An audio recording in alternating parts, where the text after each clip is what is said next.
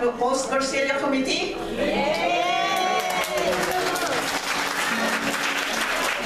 They are all wearing red. Okay, now let's start with our calling Brother Mario Camorongan, our lay director. Thank you, Sister Clarita. I have a role here today. My name is Brother Mario Camorongan. I did my Cursillo in February 1986 at Mount Mary Immaculate in Lafayette. Cursillo number 34, the Korea of St. James. Yay! To our friends who are non-Cursillistas, that is our standard introduction. It's like saying your rank, your number, things like that in the military. So I'd like to thank the organizers, FCC Post-Cursillo. Good job. And I'd like to welcome Cursillistas and non-Cursillistas alike. Thank you for being here. There are many options actually that's available to anyone. It could be a vacation, but you choose to be here today. So it's wonderful that you are here.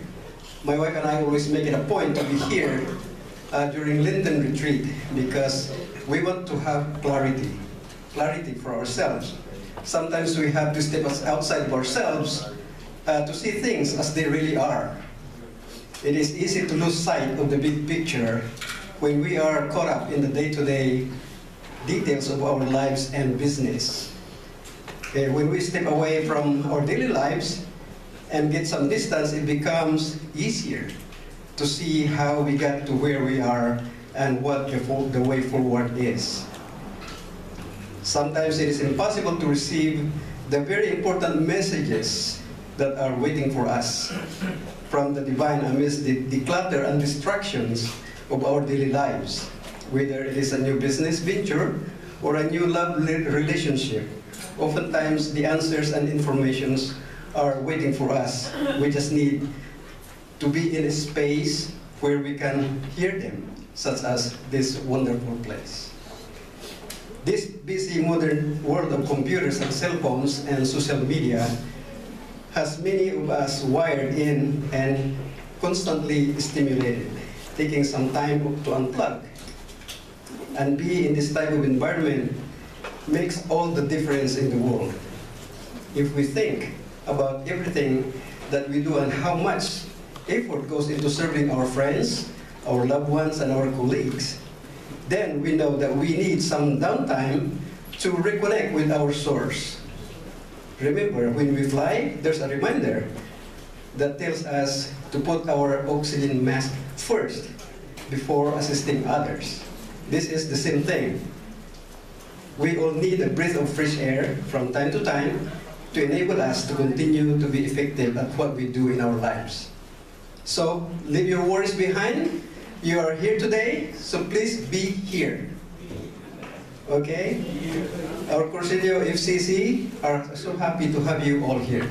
Thank you and enjoy the day.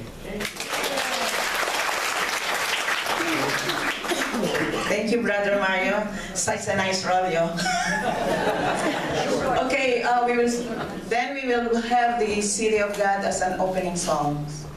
Brother Noli is our musical director.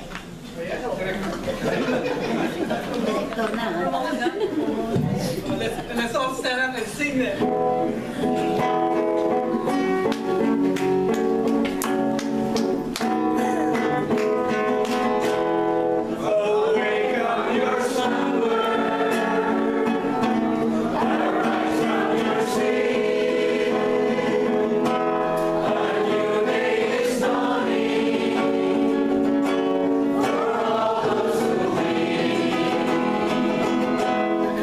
People in darkness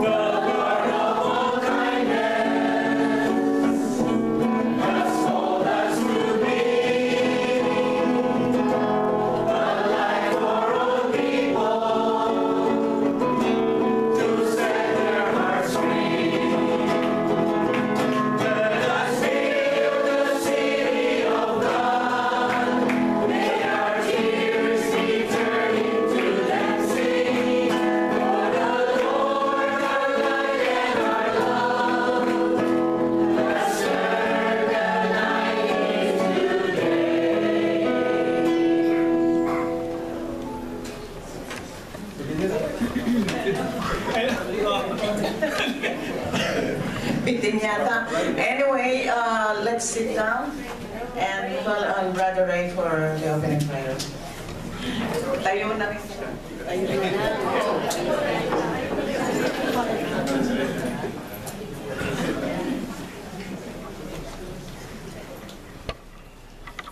Let us put ourselves in the presence of the Lord. We also remember this day as a commemoration for the Annunciation of our Lord Jesus Christ. And so we pray. Lord God, we bless you and are filled with gratitude for the numerous gifts, the countless blessings that come to us from you. Give us light and strength to know your will, to make it our own, and to live it in our lives. Unite us to yourselves in the bond of love, and keep us faithful to all that is true. May everything we do begin with your inspiration and continue with your help, so that all our prayers and works may begin in you, and by you be happily ended. We call on your loving kindness and trust in your mercy, O Lord, that since we have from you all that we are, through your grace, we may seek what is right and have strength to do the good we desire. We ask this through our Lord Jesus Christ, your Son, who lives and reigns with you in the unity of the Holy Spirit, one God forever and ever. Amen. In the name of the Father, and of the Son, and of the Holy Spirit. Amen.